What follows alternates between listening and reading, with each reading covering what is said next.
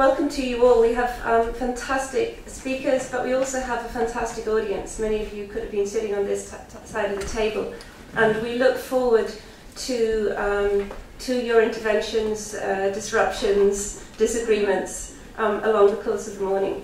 I'm not going to delay things. We're just going to kick off with this first panel. We're tremendously lucky to have three fantastic speakers here. So I don't think they probably need to be introduced to you, but just in case, it is Monday. So welcome to Guiney, to Clarke, and to Willie White.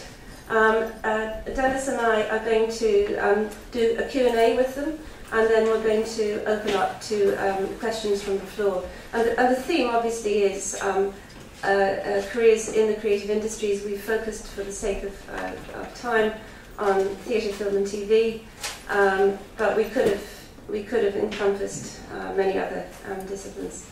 So we'll kick off three experts in the field. We have some questions we're going to ask them, and as I say, you're very welcome then to join in. We'll go straight from this to Katrina Noonan, our keynote speaker, and then we'll have a coffee break. There is coffee outside. If you didn't get any, you're welcome to slip out. Yes. Okay, so should we get going? Yeah.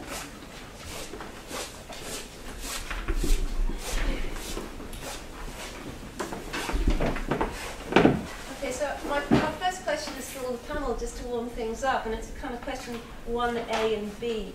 So I was going to ask you all to tell us how you started your careers, and looking back, would you have done anything differently? So maybe I'll start with Ed. Good morning, everybody. Well, I sort of started my career here in Trinity because I was a student here in the late 80s, and I had been friends in school with, well, we hadn't gone to the same school, but I was sort of friends with Lenny Abrahamson from my school days. In fact, I dated his sister when I was about 14, which was for 3 weeks, which is a long time then. Anyway, we used to meet at parties, and we talked about films, and then we both ended up here in Trinity. And I had a notion to set up a film production society in Trinity. And at that time, I don't know if it still exists, there was a kind of, it's actually, of course it's Freshers Week here, but there was, you know, whatever you get as a society, but also there was a kind of a Provost's Fund for the Visual and Performing Arts, which was the interest on a film called Educating Rita that shot in Trinity. And so we got funding through those two things. Lenny and I set up the society with other friends, and made some very bad films about the Trinity Bull and other things. But that was really how I started, actually. And then at the same time, I started working in the kind of proper industry with two now very good friends of mine, David Collins and John Callagher, who had a company back in those days called Strongbow Green Apple. And I started working for them just as a kind of runner, basically. So that's how I started. Okay, thank you. Do you want to answer part two? Would I have done it differently? Actually, not really. You know, I mean, for what I do, I'm a producer, and what's been really important to me is sort of having, like Lenny, you know, is one of my closest friends, but also, and this is quite a common thing, I think, maybe in film and theatre, and I don't know if the others can comment on it, but I suppose, sort of, and Andrew Lowe, who's my partner now, my business partner, he was in Trinity at the same time. Although we didn't spend a lot of time with each other, I knew him from back then. And you kind of form a cohort, you know, you form kind of friendships that really endure, and actually that's quite common. You can see that in, you know, other groups of people who certainly work in the film industry. But I guess also if you look at sort of a slightly older generation than ours, there's kind of Paul McGuinness, James Morris, that gang, you know, who were involved in television and film and music, obviously. So I found that, you know, very important. And Lenny, you know, right now we're shooting Sally Rooney's book Normal People here in Trinity, which Lenny is directing, you know, whatever X number of horrible years later. So it's been a very important thing, and actually I think I would, certainly for what I do, but I think generally to find your kind of fellow travelers, to find your group of people who you share kind of interest with, and who you can kind of share the stresses and pains and the joys over time is a really important thing. Yeah, okay, thank you very much. So Anne, would you like to answer that question then next, how you got started in the business? Sure. So it's a very long time ago now. So I studied, and I did an arts degree in European Studies in UCC, and fully thought I'd be going off to Brussels, and then didn't, ran away and joined the circus instead. Fell in love with the theatre basically. So my final, as a present to myself after my finals, I came to Dublin and sort of saw 13 shows in the Dublin Theatre Festival actually in the course of a week, and thought, no, this is where I need to be. And then thought, you know, how on earth am I qualified to work in the theatre? I don't, you know, I haven't got any sort of real sort of skills. So I went and did this extraordinary thing. Now it sounds like antique to say it, but I did a secretarial course in the Irish Times training for about 8 weeks. And then I was lucky enough to get a job in the Dublin Theatre Festival, where I stayed for a year. So that was my first job out of college, and then I went to the Gate Theatre and stayed there for a very long time. And would you have done it? Yeah, I mean, in retrospect, I mean, I think the landscape was very different then to what it is now. There were far fewer opportunities. There was much less diversity in terms of theatre production. But one thing I do wish I'd had more experience of over the years was sort of hands-on sort of experience of being in the rehearsal room with a number of different directors, seeing how productions are put together. So that's something I've had to do sort of retrospectively, and I get to do it a lot more now as a producer and as a sort of relatively senior producer.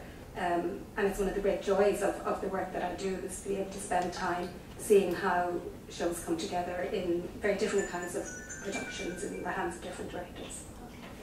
Willie. Thank you. Well, I suppose at the point of starting my career, I didn't know it was a career. I had been given, to my belief, bad advice by my career guidance teacher. I was involved in school plays, if you like, in secondary school.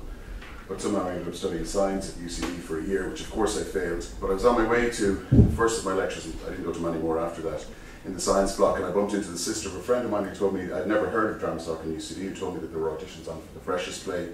So I went down and got a job as I think a fork carrier rather than a spear carrier. And that's basically where I spent the next 7 years. I got an unremarkable undergraduate degree, kind of disguised that a little bit with a master's in UCD subsequently, and then started a fringe theatre company with my friends in the mid-90s. So if I were to do something differently, I would rather there was a less kind of a circuitous route, and I could actually be told that there was a drama course in Trinity, for example, that I might have studied on. Before the internet, we were somewhat reliant on mediators to give me this information. And perhaps, yeah, I would have advanced more quickly in my career. But I mean, it's the same as many people. You start it up yourself, and then if you're successful or the people you work with do good work, then you come to people's notice and you get other opportunities. I mean, I agree with Ed to a certain extent that it's good to have a cohort, but one of the lucky things for me is because I worked with Dublin Youth Theatre and I worked at Project Art Centre, as well as having people who are my peers like Annie over there and Jason Byrne, Jimmy Fay. I also work with people who are much younger than me, and for me, certainly it's important to remain open to that. Okay, yeah, thanks very much.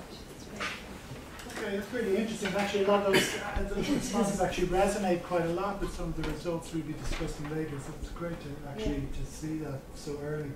So moving on, this is maybe starting to go into a more technical question for Ed, but it relates to funding, which we're quite concerned about. So, as one of the major kind of focuses of the research. So Ed, in order to qualify for Section 481, film tax credit production companies are obliged to engage a certain number of trainees in every production. I just wonder if you could explain to us a little bit about how that operates and how you'd say it's working out in practice. Well, there's always been a requirement to have trainees on film production, television production.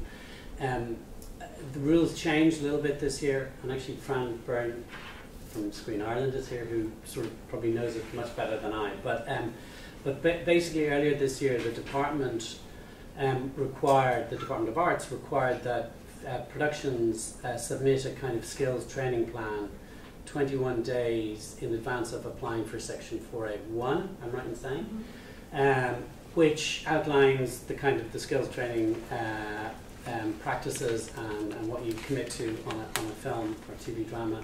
And it comes from a really good place. I think everybody, absolutely everybody, is aligned in the need to provide kind of vocational training, on-the-job training. Crew are very open to it. Production companies are very open to it. Screen Ireland, the department are all very open to it. The slight catch with it is that it sort of it was landed on us collectively, I think, in April of this year, without much clarity, so that it sort of feels to us in the industry that it's a little bit more of a PR exercise or a box-ticking exercise than something that's been properly thought through with proper priorities and requirements, and very little, thought around diversity, in all its sort of various manifestations.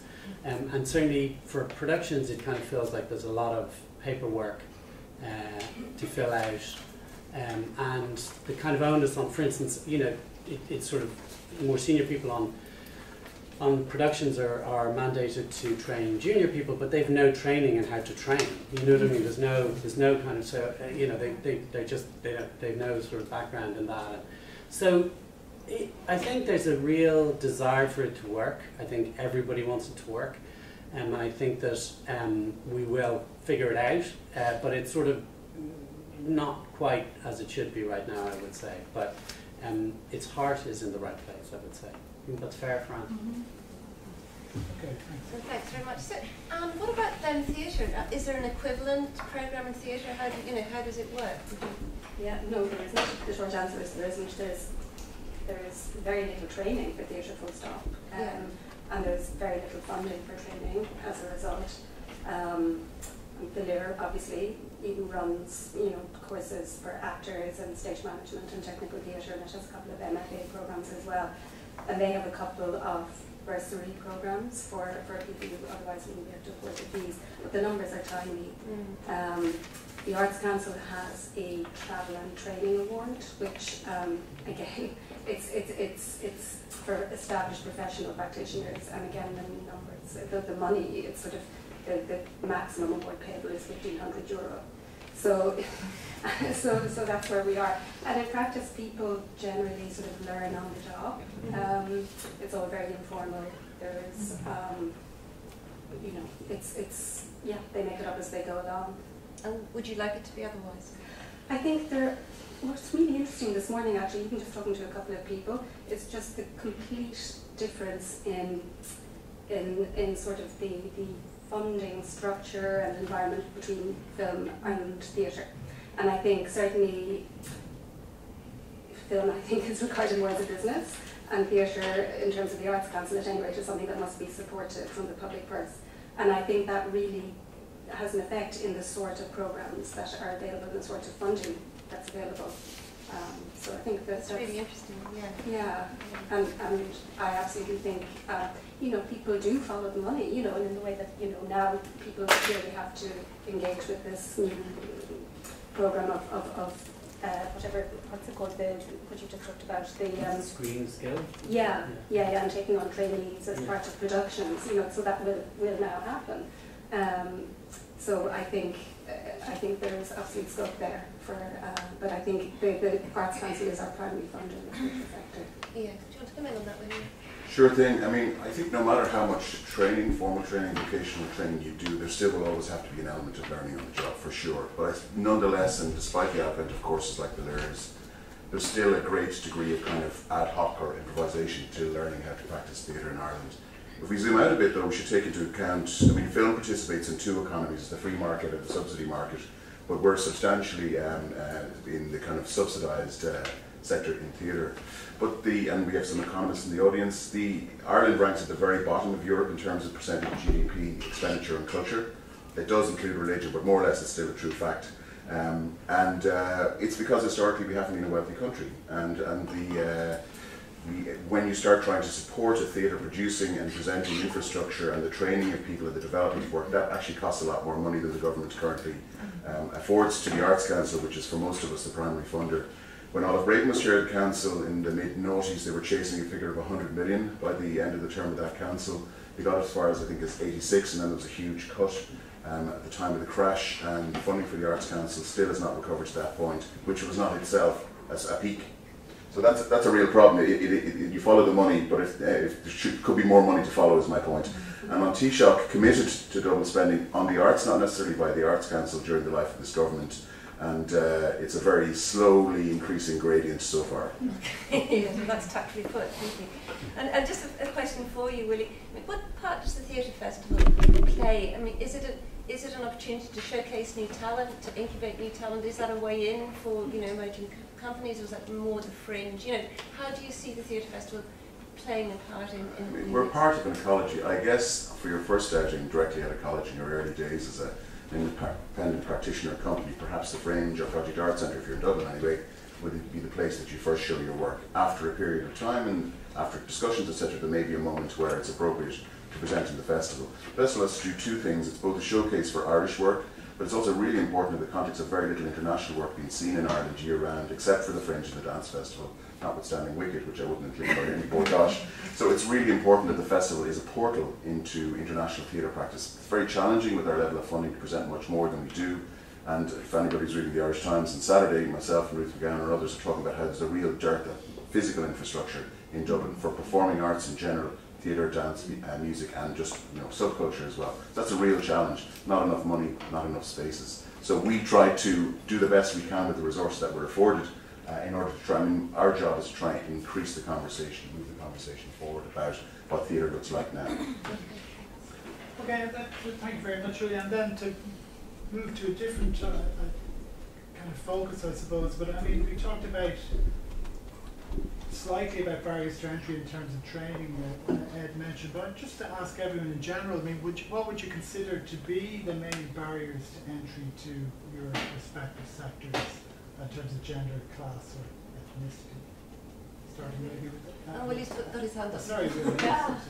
There are multiple barriers. If we're talking about a situation where you have to self-exploit in the first place, then you need to be able to afford to do that. Even where people are offering internships, who can afford to take up an unpaid or a lowly paid position? So that's a real consideration.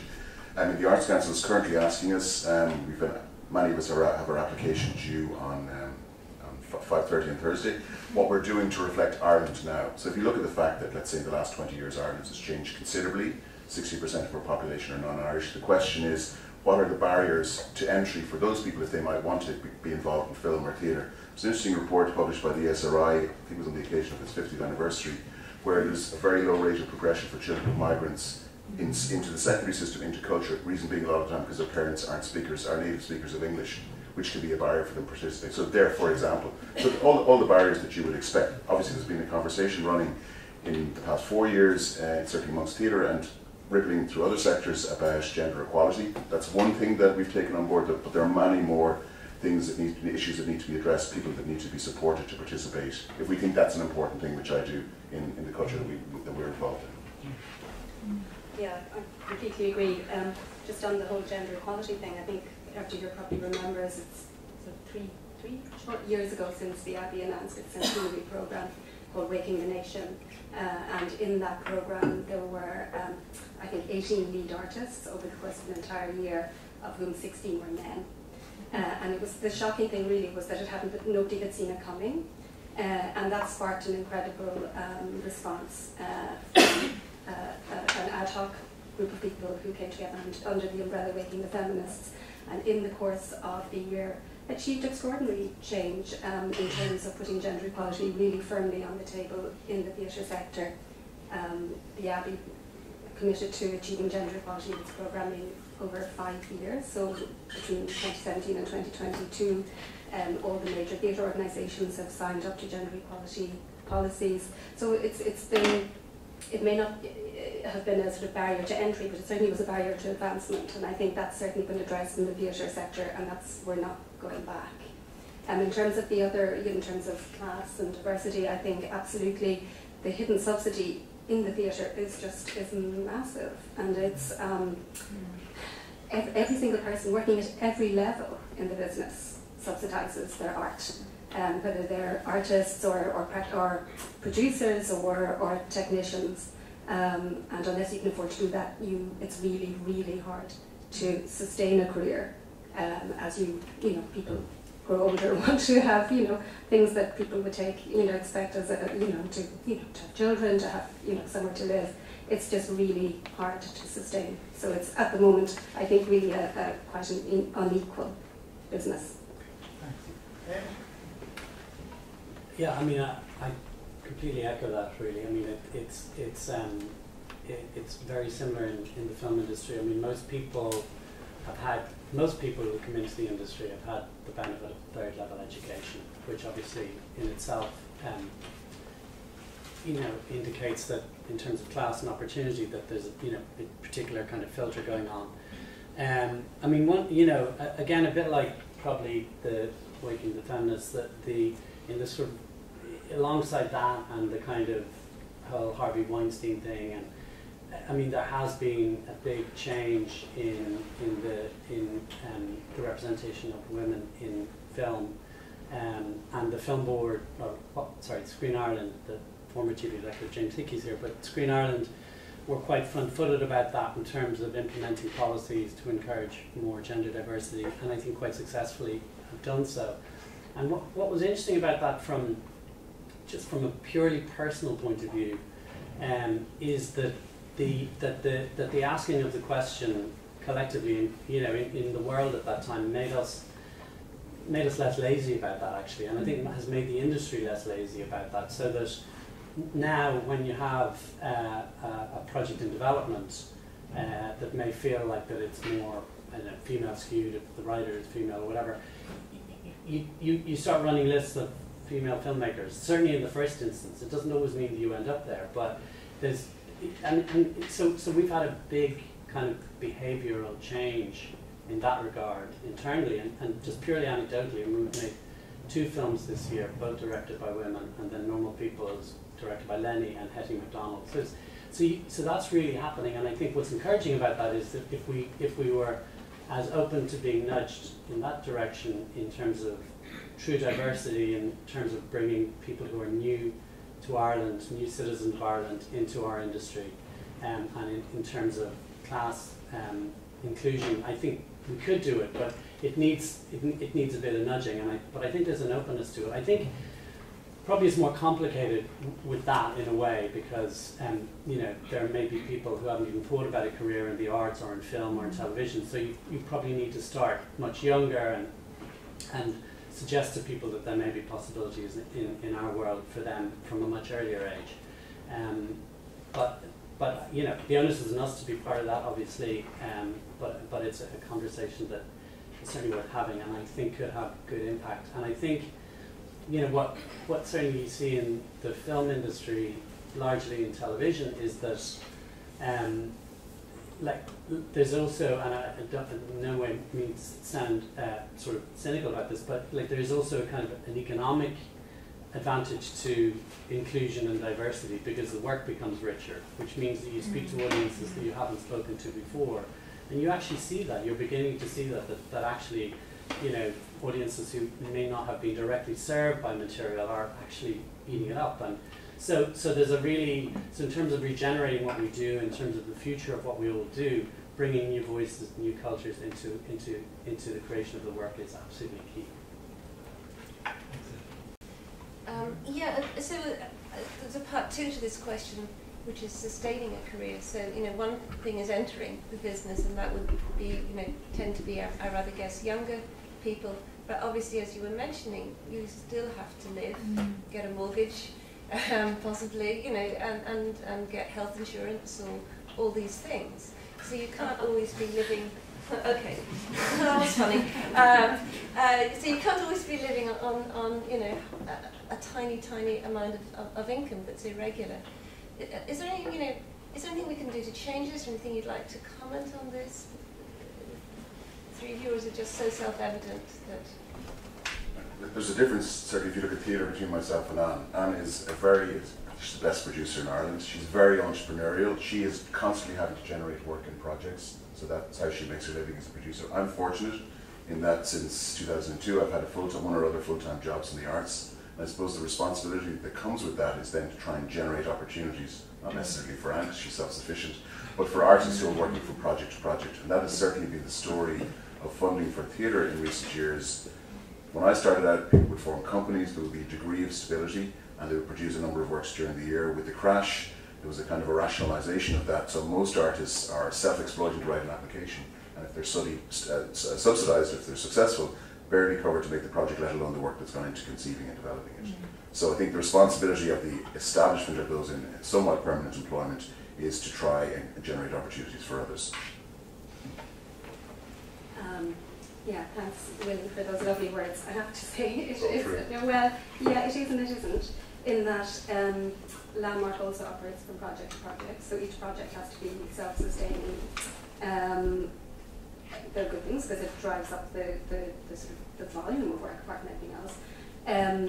But I was going to say about that. Yeah, it's just, I think even for people who, on the face of it, you know, have extremely successful careers, I think it is still really precarious to work in the theatre. Louise Lowe, who is one of our most brilliant and talented theatre makers and runs a company called Anu, who do extraordinary work, like really, really world-class, unique work, went to with the National Campaign for the Arts, I think, recently to the Dáil to argue for increased funding, and said that she is 2 months away from being, you know, being homeless. You know, it's like we're not supporting artists, and there are all sorts of there, you know, whenever, you know, sort of companies go abroad, you know, you see, you know, the minister, and actually Pat Kinnavan, who did so brilliantly in Edinburgh last month. You know, the minister announced more funding, or the latest funding round. It's all very well to you know, for artists to go abroad and fly the flag, but they need to be supported here at home. Yeah. Just to intervene, Martin Shanahan hosted an event for us in Accenture there in May, where he interviewed Gary Hines about her career in theatre. And Martin spoke about the tragedy of the commons, which is what Anne is referring to. Like, arts in Ireland are a commons that anybody can avail of, but nobody really wants to pay for, or certainly they aren't paid as much as is required to have a properly supported, well-functioning culture. Yeah, no, thanks so much. I mean, it's like, it is different in the film and television industry, I think, in that once you sort of, you know, work your way up from a traineeship and become, I don't know, a director of photography or a designer or whatever, you can get very well paid, and it's a freelance, you know, it's a freelance thing, which obviously is, you know, can be difficult, but by and large, you know, people do quite well. I think where, and also just because of 481 and because of the kind of boom in audiovisual production internationally, all the stuff you know about, that it is very busy here. Where I think you sense it most is, I guess, among creators, and what I mean by that are people who are trying to become film directors or writers for film. I think that that they experience a lot of the same kind of challenges as writers and directors in other forms. I think it's particularly starting off, but even once you've started off and you've made a film, you know, very often you get paid very little, and then it can take you 2 or 3 years to make another film. So it's sort of there's real difficulty around that, I would say. Although there are huge opportunities, so I don't want to sound. I think it is of a different order maybe than drama. I think is, you know, sorry, theatre, I should say. Yeah. Okay, thanks. And just we'll open it up to everybody in a couple of minutes. But just one final question to ask everybody: you know, what do you see, moving on from that? What do you see as being the future in your sectors for careers? And are you optimistic? Starting with you, Willie, perhaps? Well, I am an optimist, so therefore I'll be optimistic. I think if we can succeed in making the argument about the type of investment and the type of capital development that will be required, I think we actually have the talent, and there is actually the appetite for, call it what you like, a live entertainment. We know that there's a premium in the city centre on space for retail, but retail is moving away from bricks and mortar. And my question, I was just looking at at Dublin Chamber last Friday morning, looking at Hammerson's project for developing the north part of O'Connell Street. They're looking at the Carlton, and they're thinking of it in terms of a cinema. There's good cinema provision already. But my question is, you know, you used to have people going and doing things on O'Connell Street instead of queuing for buses. So I'm interested to know how this is included. So I mean, I am optimistic. The talent is there. There are constraints because of physical infrastructure and because of money. But I think if those constraints are dealt with, I believe, I can't prove it, but I believe, when you look at something like the Bord Gáis Energy Theatre, which never existed before, which was here for 7 years, has 2,200 seats, and it's full almost year-round with touring, a lot of the time West End musicals, whatever, but and the Gaiety and the Olympia are still functioning. The ecology has changed somewhat, but who knew there was that capacity there? So I'd love if there was something like a Bord Gáis on O'Connell Street on the Carton site, instead of, as is mooted, a boutique cinema, or perhaps a gambling emporium.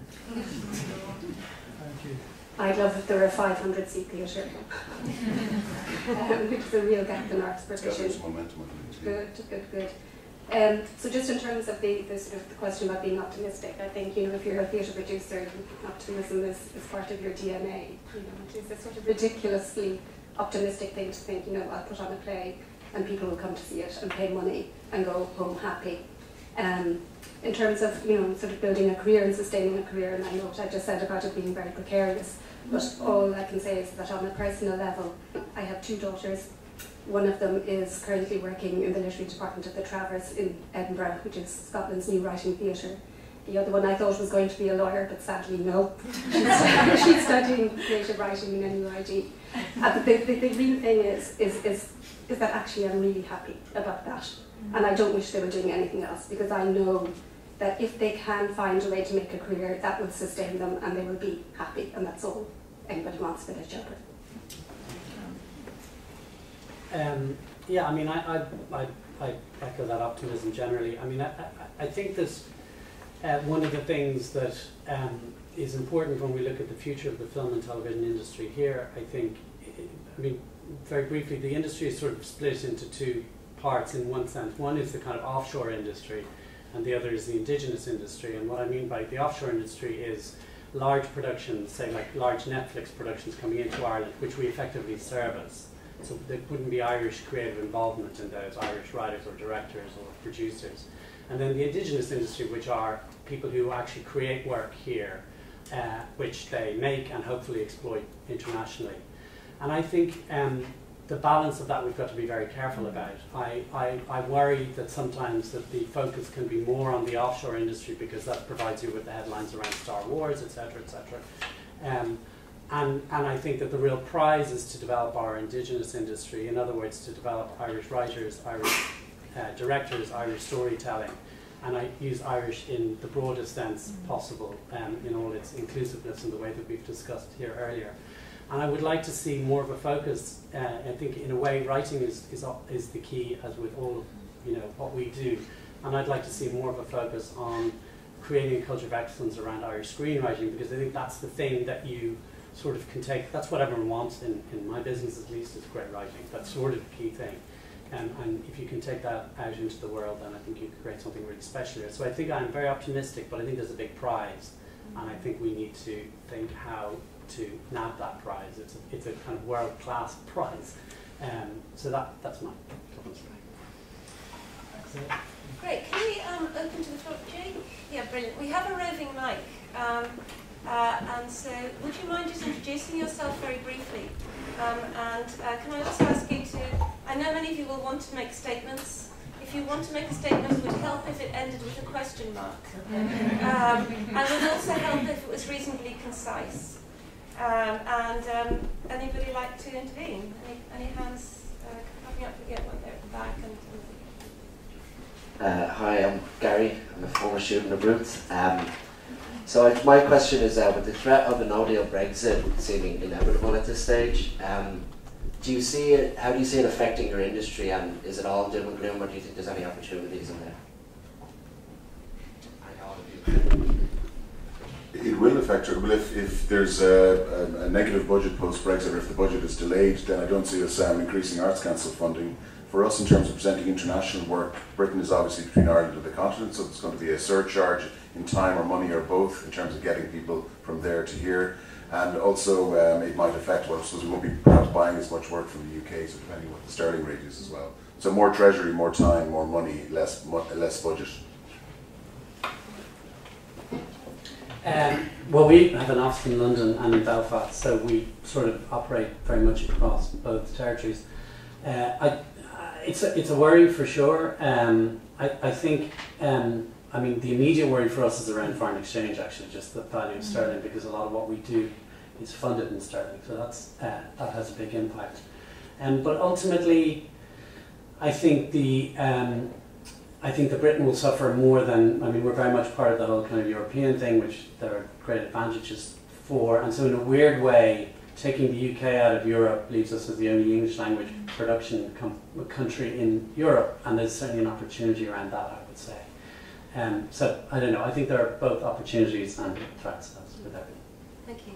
Trina? Jake? Hi there, Trinity from Clarke University. I suppose going back to the question of diversity, I'm wondering how does the diversity of the audience, of the consumption, map onto the diversity of the sector? Can you see a connection between the two, or how do you see one informing the other or remedying the other? Any of your thoughts? It's a hard thing to measure because I suppose we really only currently do so anecdotally, and we do survey people at the festival, but we don't have a question for their ethnicity as far as I'm aware at the moment. So, and it is the case that in the same way that lack of, for want of a better word, lack of participation rather than integration is visible in the people making the work, to an extent it's also the case. But for example, we have a work in Portuguese, so I met somebody with two works actually in Portuguese. So I met a Brazilian guy last week to try and help to target, admittedly not Portuguese, but try and target the community. So for me, success when you bring international work is having at least two audiences there. The language audience for the place of origin, as well as your own domestic audience, whatever their ethnicity is. And that's what I love about theatre being a meeting place. But I would say the monitoring is at a very crude level at this stage.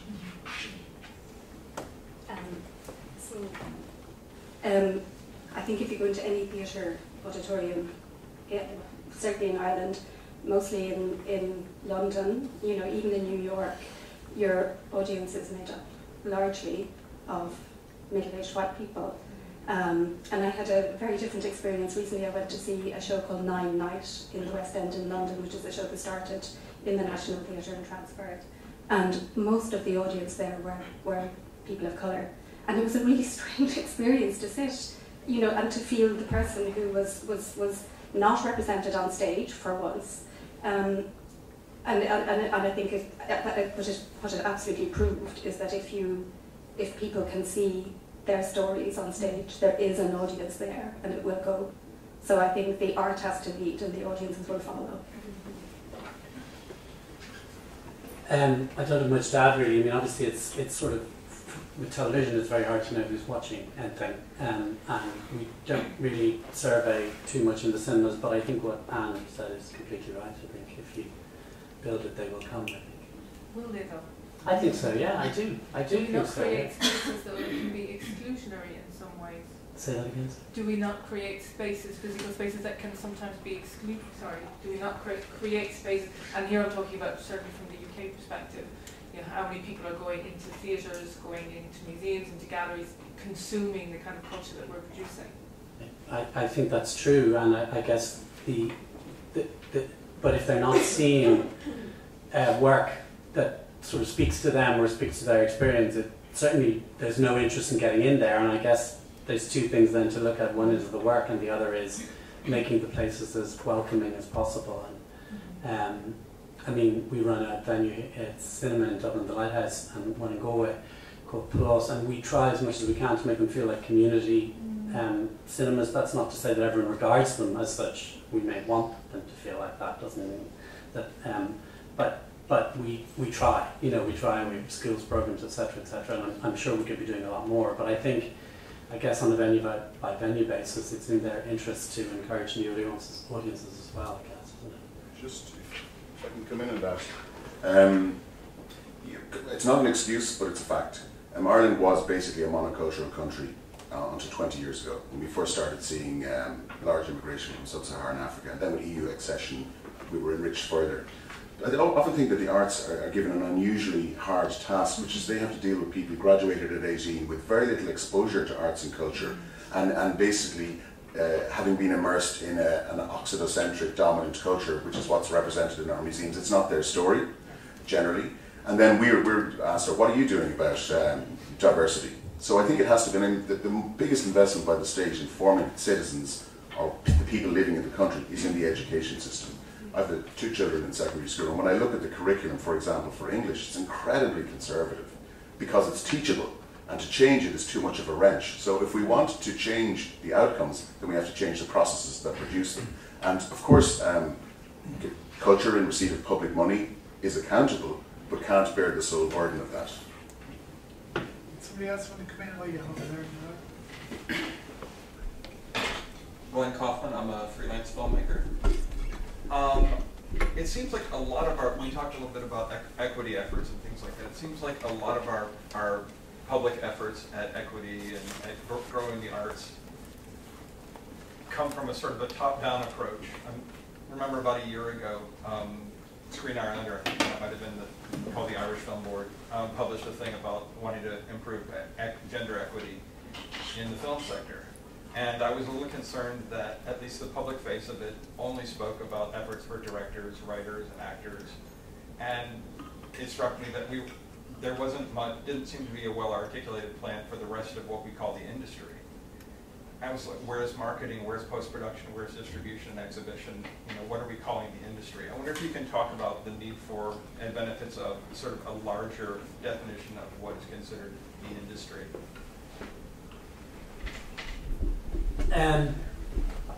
I think that in large parts of the industry, other jobs within the industry, there is quite a lot of gender equity. Just as it turns out, there are quite a lot of female producers, for instance.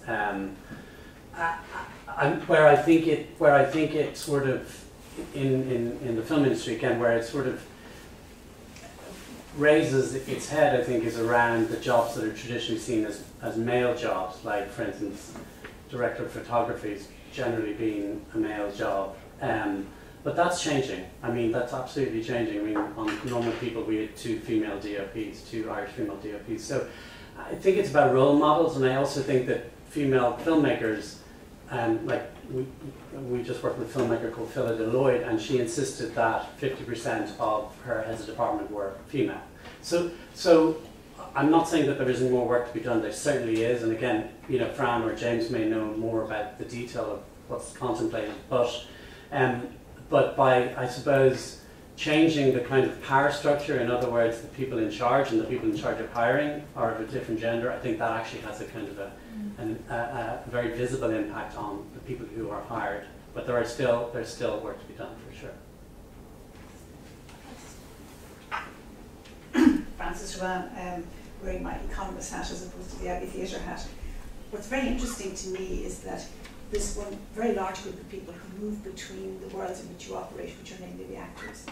And I'm just wondering, that has evolved. I think as the film industry has come along, as television things have developed, it's given wider opportunity, and I'm very struck by the extent to which people move between and across the sectors. And I'm wondering if there's anything in the way the wider sector operates that could make that transition easier, that could make that work, whether that links back into the tax system or works into the way differential incomes in different years are affected.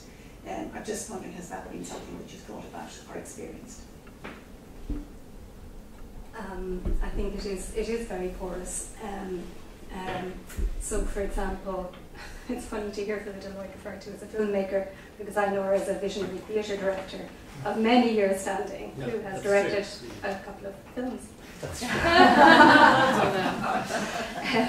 And isn't it fantastic, that she has and that she can make that transition?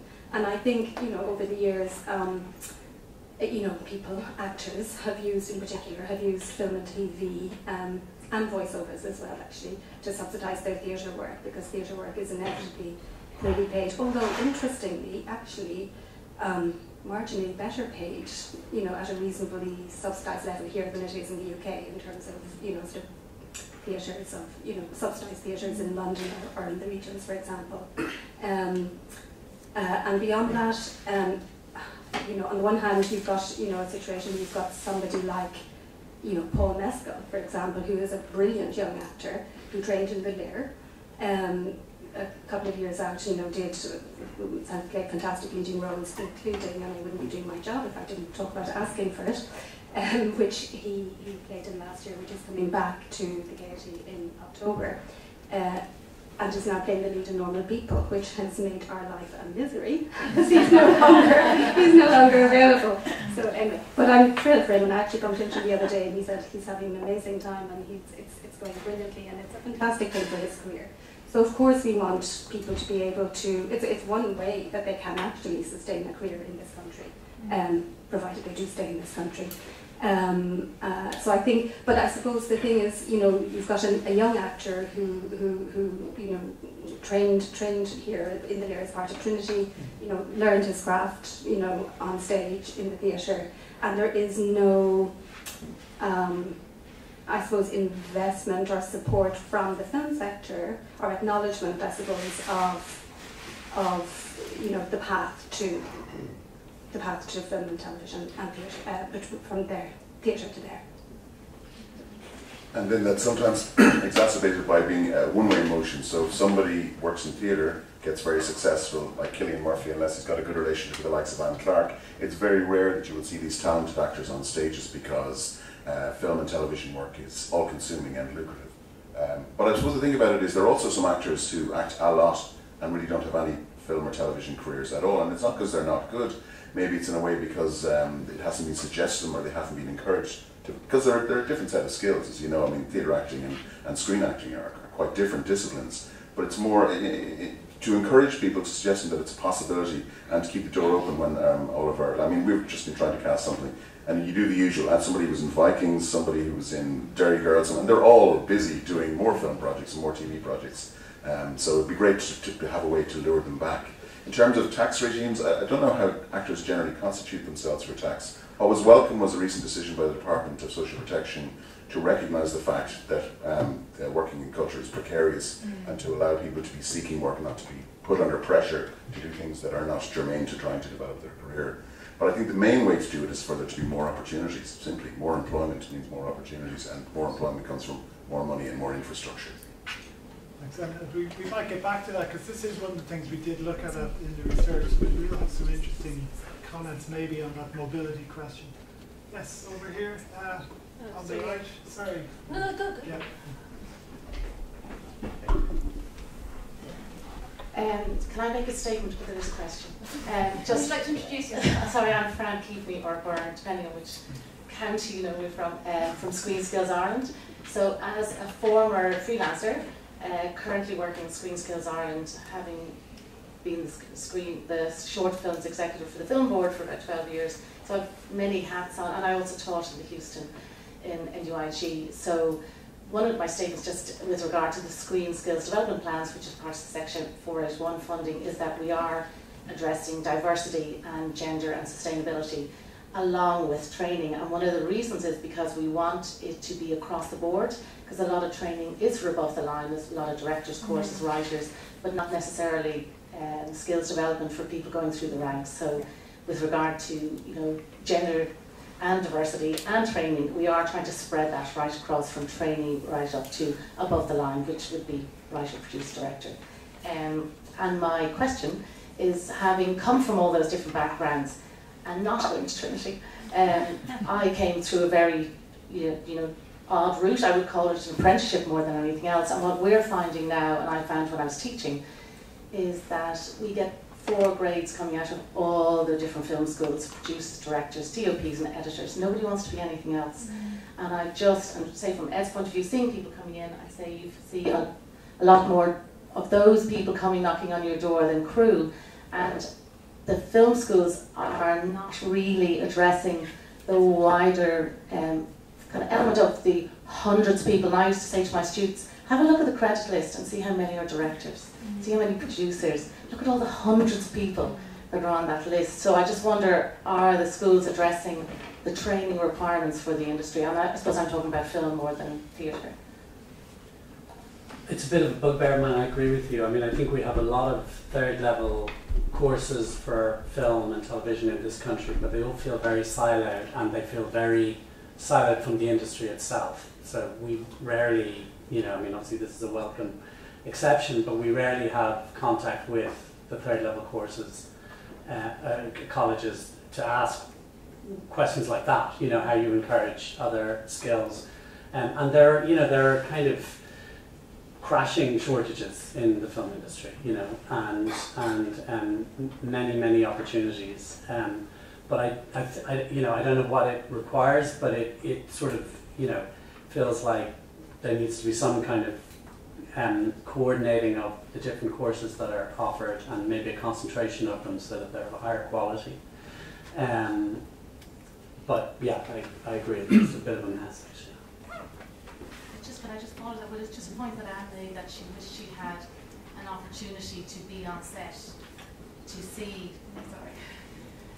to learn before you had to step into the role. And I think maybe the colleges could be encouraging people to take on other roles so they can learn to be great directors or producers, and maybe they'll stay as crew, but to encourage that on-set learning that you were just talking about, Anne. Bundles of questions. Maybe Jeff at the front here. Sorry, Jake, could you please run to Jeff here? Can I just introduce Professor Jeff Crossick, who helped us enormously put together this, the funding proposal, and has been giving us advice on the project. Thanks, Ruth. That's kind of you. And I'm glad you came around with the mic, because one of the things I've suddenly over the last couple of years found myself doing at events when people say, "Oh, I don't need a mic," is pointing out that hearing problems are a hidden disability. I haven't got hearing problems, but there will probably be some people in the room who have. And the people who say, "Oh, I've got a loud voice, I don't need a mic," are actually condemning those people for not hearing what's said. So I found myself in an event in Singapore last week, stopping somebody who said they didn't need a mic. And I felt terrible about having done it, but it was just instinctive. Anyway, thank you for the mic. You all hear me? Yes. I wanted to... The issue of film schools is one that hadn't come up much before until just then. A couple of years ago, I joined the board of the National Film and Television School in Beaconsfield in England, solely postgraduate, one of the great film schools in the world, and they were faced with the problem of diversity, which was actually increasing rather than decreasing because of who can afford to go on to a postgraduate study in film. But they actively work very hard to diversify intake, with remarkable success. Within a couple of years, there's been a tremendous increase in people from ethnically, British ethnically diverse backgrounds, not the overseas students. This is British students, which has led to a really encouraging next step, which is the students of all ethnicities, including white British, are demanding that the visiting tutors, who are the key exposure to the industry, should actually be much more diverse. And they now set quotas for that, and it's dead easy. Once you tell people on the staff, you have got to have 25%, and the aim is actually to get 50%, so it's really positive, people from ethnically diverse backgrounds as visiting tutors, directors and post-production, technical people and so on coming in. It's very easy to find them, and suddenly that changes the whole atmosphere in the institution. But being on an NFTS board does raise an issue for me which will turn into my question for this, and that is, I'm struck as somebody who looks at the creative industries from the outside at how incredibly incredibly traditional we are in the way we think of the platform. So I can see that theatre and film have a good deal that is different, clearly, because the platform is different. One is live, the other one is recorded for screen. But we keep thinking about film and TV and games, all screen-based, all with using a lot of similar techniques, as if they're separate platforms.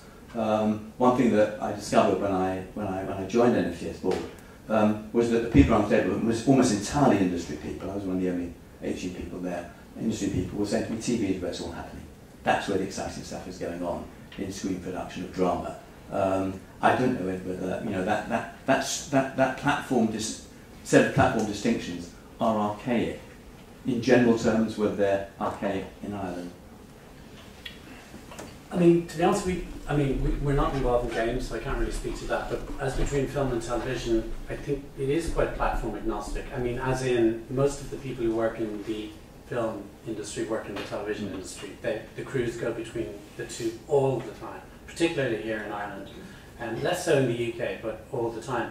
And actually, what we do is, as a company, is that we're in scripted entertainment, if you like. It's all about scripts. So the script could be for a short form, 1.5 hour thing, which is a movie or a TV movie, or a longer series. So it's sort of why we do both, because actually there isn't, I mean, we do refer to one as TV. I think that suggests long form, and film, which suggests a one-off short form thing. But beyond that, it's pretty platform agnostic, I think.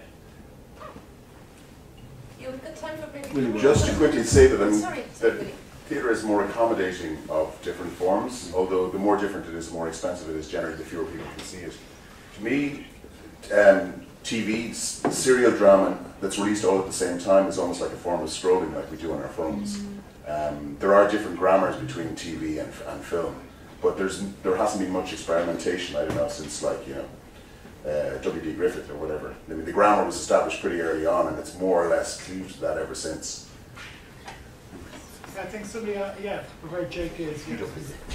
Hi, Bert Chanton from the Directors Guild. Just to say, from the director's point of view, one of the most outstandingly successful developments in terms of gender has been Red Rock, something which Ed has produced, and to see directors like Laura Way go on from relatively modest experience to working on EastEnders, and you've got Hannah Quinn who's now directing a HBO series, and just giving directors a chance, particularly in documentary now, and Laura's coming back for Blood.